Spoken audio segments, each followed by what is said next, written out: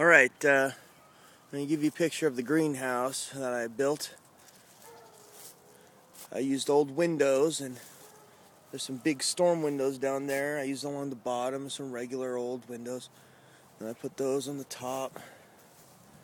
I used old door. I put tarp over the top. So it's kind of like a hybrid greenhouse, high hoop house kind of a thing I made.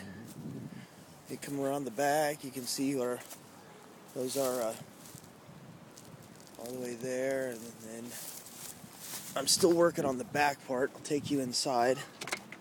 Let me show you what I got. I got all my plants and everything all germinating, and some are down there. I kind of made some makeshift sawhorses, but hopefully it'll do what we need to. Along the back there, I'm going to put some more of those long,